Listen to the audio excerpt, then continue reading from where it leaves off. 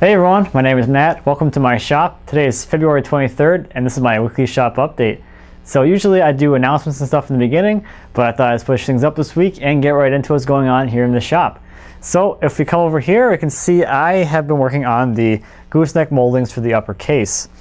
And I haven't attached them yet at all, but I did attach one of the returns here on the right side of the case. So let's just attach like this right onto the gooseneck, and now return the gooseneck molding profile towards the back here. So obviously I haven't mounted them to the case yet, but I thought I'd show or talk a little bit about wood movement here and how I would attach something like this to this big wide board here. So if I were to glue this whole molding directly to the case, I would have a pretty big cross-grain situation going on here, and that probably wouldn't work out so well. This would eventually crack and break. Either the scroll board would crack or the molding would crack. So what I've done here is I'm going to be gluing just right through here, just a little bit right here, maybe just up a little bit here, just to get me a few inches of glue over here. And then up here I drilled a hole for a screw, and I elongated that hole so that the molding can move up and down or the scroll board can move up and down behind the molding as the panel here expands and contracts. And that'll keep everything from falling apart in the future someday. So the most interesting thing about these moldings, let me grab the other one. The interesting thing about these moldings is cutting these miters on here. And that might look kind of tricky, because how do you cut that miter? Because this is all curvy and there's no good reference spots for this. If you're good with a handsaw, you can just draw a line and cut to it. But I am not good. At least I don't know if I am, and I don't really have a nice crosscut saw for doing that, so I use my miter saw. And that was really easy to do using just this little, I don't know if you call it a jig, it's just a piece of plywood that I cut here to relieve some material for the saw head to come in. And then over here, I had my saw angled at the 45-degree angle, and I made a cut on the edge of the template, or the jig or whatever. And that allows me to see exactly where the saw blade is going to cut. And then I can use some double stick tape to actually stick the molding to this little jig, aligning the cut here. You can see that. I aligned the cut from my miter saw to the cut line. I think you can probably see a little bit of the pencil line on there still. There's a pencil line on here that I traced directly from the case, and I was able to just rest the molding right onto the jig. Put this little edge right here right on that pencil line, and then just stick it down with that tape. And then I can take this whole thing to the saw and make my cuts.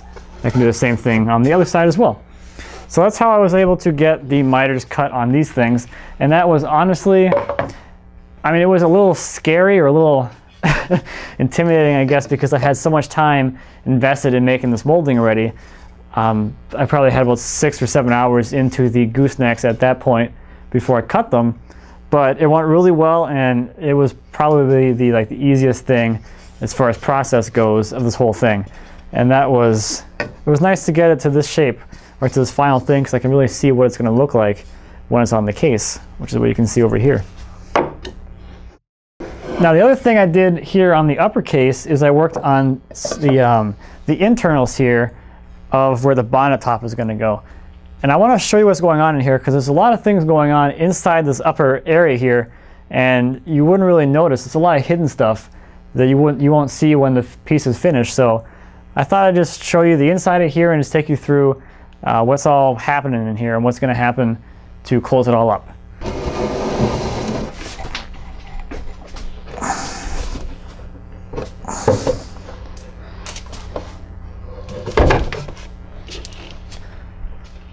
All right, so this is the structure here of this is the back side, and this is the support here. This is going to match the scroll board along the front. And eventually this is going to get a bonnet top, which is just a basically a little roof. It's going to get a little roof that goes along here. And there's a couple of different ways to make a bonnet top. The way it's mentioned in the book that I'm going off of is to use a thin piece of plywood and just kind of bend it to the shape and attach it like that.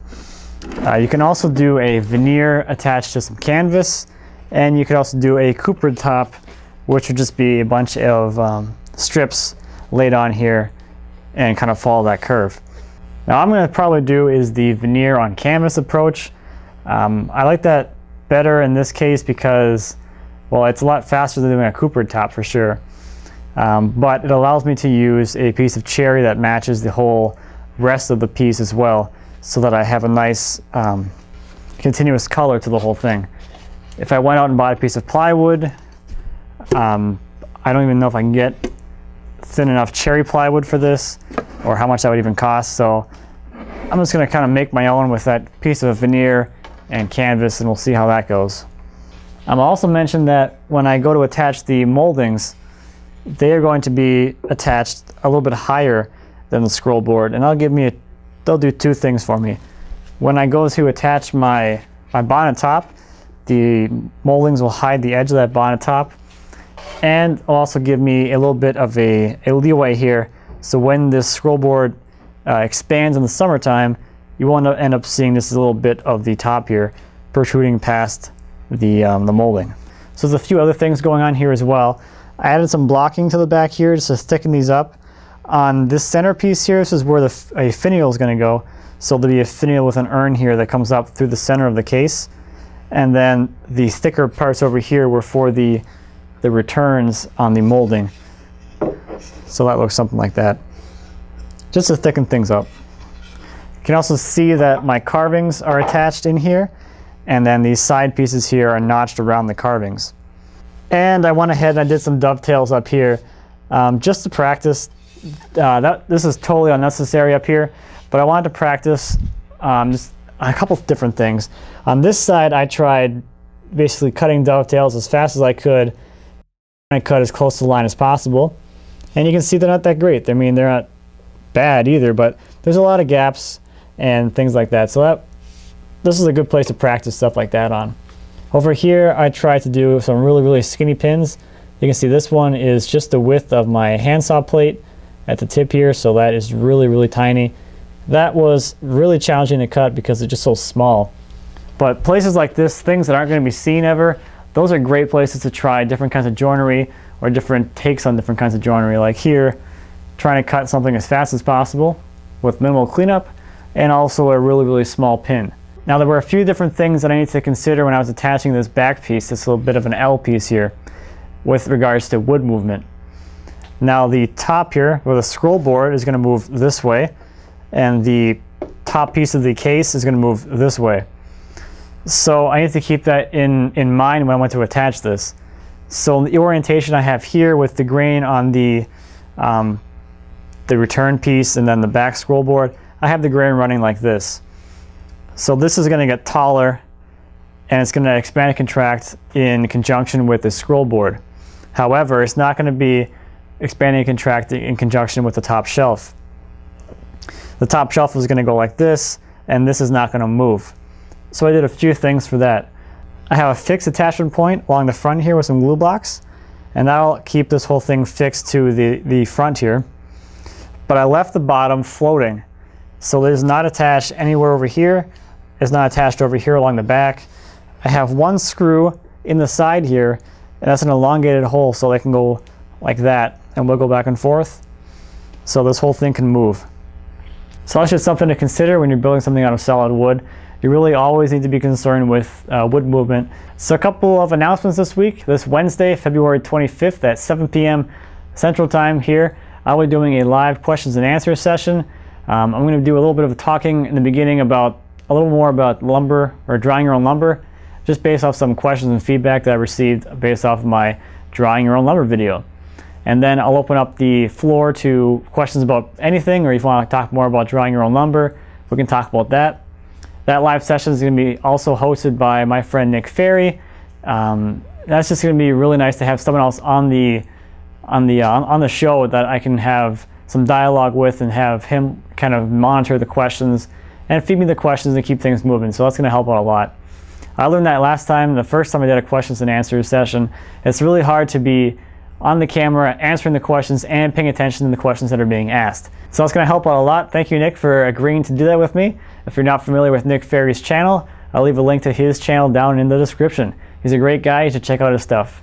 A lot of fun. The other announcement this week is the Matt and Matthew Show. Episode number 2 is out. It was about grain selection, grain orientation, and a little bit of wood movement was the main topics this week. I'll leave a link to that in the description down below. You can check that out. That was a really great episode. It was a lot of fun to shoot that one. After doing that first one, we kind of figured out a lot of things that weren't working, so we had a chance to kind of tweak things a little bit. So the second episode is just that much better as far as flow and quality and stuff. Now, one thing we haven't mentioned and we haven't talked about on the actual show is why it's a video type show and not like just an audio podcast. Now, I am planning on releasing it as an audio only thing at some point. It's on my to-do list, but the main reason why we want to do a video type show is that video really gives a lot more depth or a lot more substance to the answers and the things we can show. For instance, we don't have to spend a lot of time describing what we're looking at because you can see exactly what we're looking at and what we're trying to convey. So for instance, in this episode that we just did, we talked a lot about grain direction and grain orientation and grain flow. And that's really easy to show on camera what to look for and how that actually works instead of having to describe that to someone in an audio form. So the main focus there is really to be able to show exactly what we're talking about and just provide a lot better answers, a lot better content on that medium. So if you haven't seen that first episode, take a look at that one as well as the second episode that we just released. Links to those, as I said in the description, along with everything else I talked about today. Well, that I talked about linking to today. So that's about it for me this week. Thank you as always for watching and greatly appreciate it. If you have any questions or comments about anything I talked about today or anything here in my shop, please feel free to leave me a comment. As always, I appreciate those, and I'd be happy to answer any questions you might have. Until next time, happy woodworking.